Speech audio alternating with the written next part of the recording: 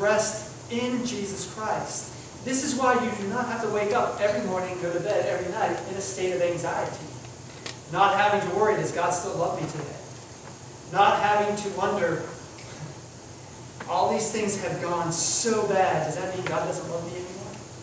Has He forsaken me? What that means is that I can do all things through Christ who strengthens me.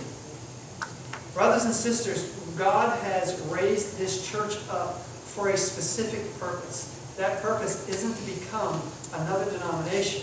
The purpose is to raise a people who are ready to meet Jesus Christ in life and not in death. But you also know and probably fear that before that happens, you go through this time of trouble. This time of trouble is going to come because God will have a people who, like Jesus Christ on the cross, will be able to stand in belief, even though everything around them is falling apart, even though everything they think and feel is telling them that God has abandoned you. They will not lose their hold on Christ. When Jesus was on the cross and everything was dark and He cried out, my God, why have you forsaken me?" Why did He do that? Did He have to do that? Why did He do that? Did He do that out of a soul anguish because of what He was experiencing?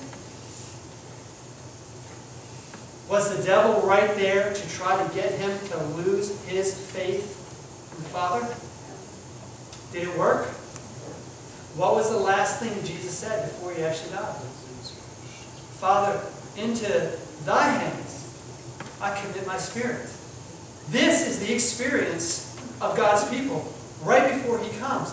This is why you and myself need to have a faith that's able to endure. If we can't endure the trials we go through now, and the water is fairly shallow, how are you going to endure when the water gets deep? But what we say is, I can't do that. The good news is, you don't have to. That's why you have to understand why we keep Sabbath. Because it is a sign of the completeness in Christ. The Sabbath and the gospel go hand in hand. Unfortunately, we've had leaders in the past that have not presented it that way. But if you start to fully grasp righteousness by faith, you start to fully grasp the gospel of Jesus Christ, then you start to have a better appreciation of why we are Sabbath keepers and why God has called us to be Sabbath keepers until Jesus comes. Because it will show the world the faithfulness of God and the power that He has to work in His people. Our closing this morning is in number 340.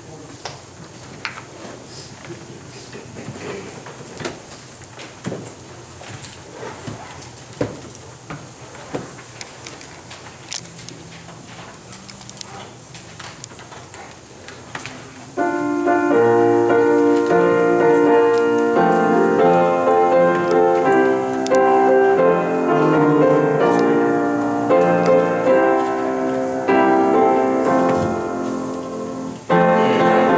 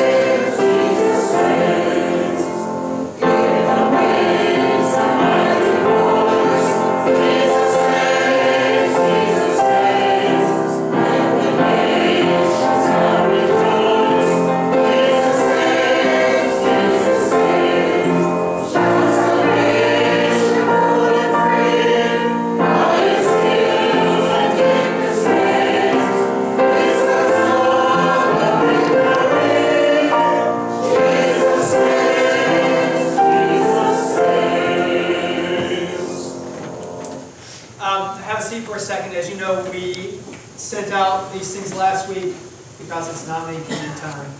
And we need to do a reading for the acceptance of the names that have come up. So this year the nominating committee would be Ricky, Linda, Diana, Mary Jane, and Carl.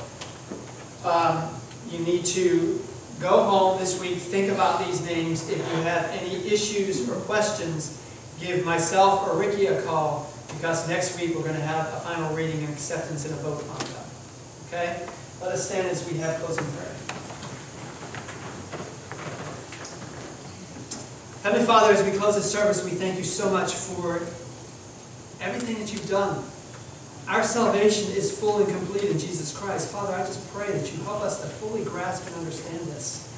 This, Lord, is the message that we need to hear, and that we need to share, and that we need to live. Father, I pray that you be with these young people that are being baptized today, that you will continue to bless them in their walk, but also bless us who have been walking with you for many years.